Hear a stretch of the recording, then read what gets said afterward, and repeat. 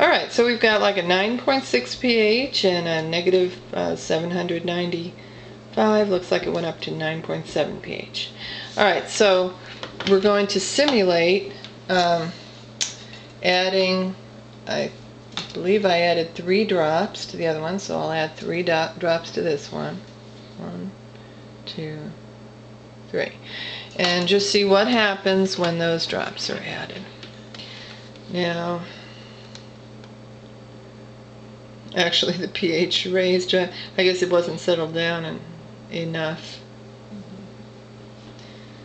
But whoa.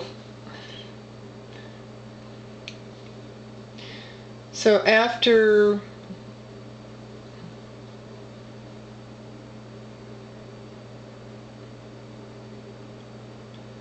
I guess the drops are mixing in, and effect. Yeah, I could definitely see an effect on the ORP, but the pH, it's interesting, is being more sluggish. I think what probably happened is I should have waited just another minute before reading that pH. It was probably a little higher, and I just didn't let it wait long enough.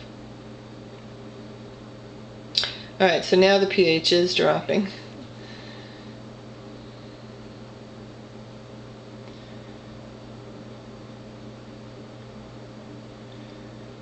And I will assume that if I drank that water, it's been about a minute, if I drank that water and it's in the stomach now, getting absorbed into the bloodstream, that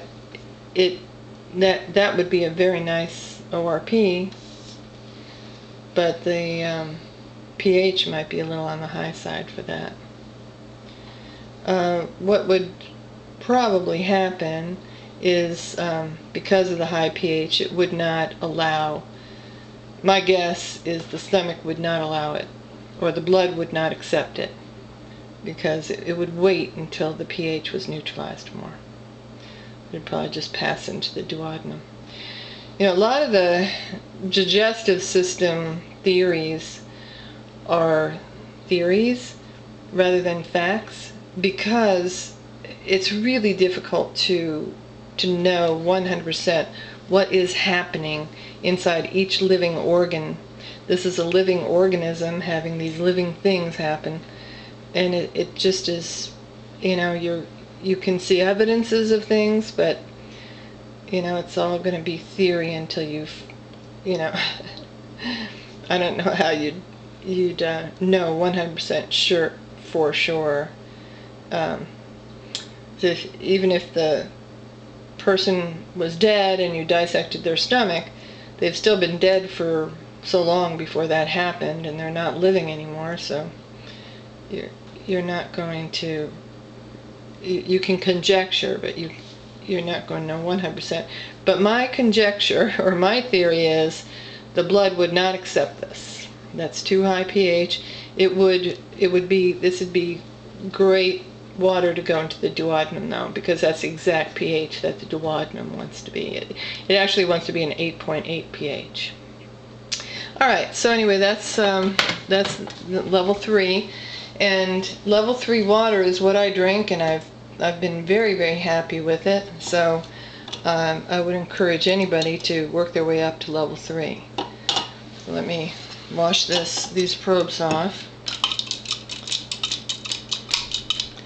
and then stick them in that level 2 water. And so this is unused water at level 2. Looks like a 9.5 pH so far, but I'm going to let it settle down more this time.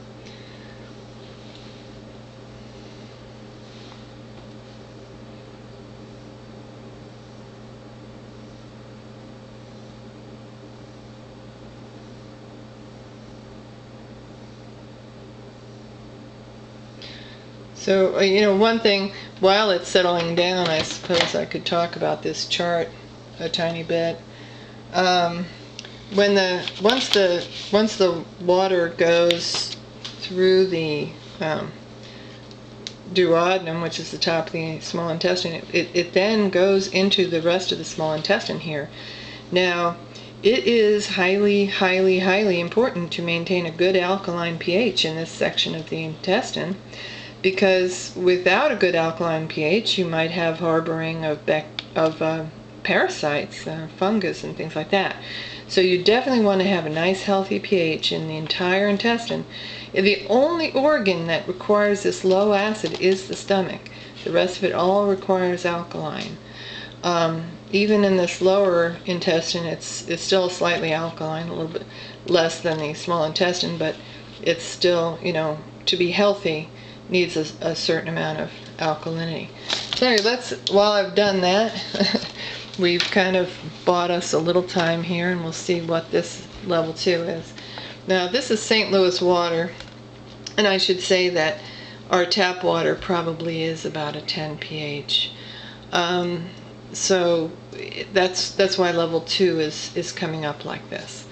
And the negative 734 is very good ORP for that. So I'm going to go ahead and drop 3 drops of our simulated hydrochloric acid here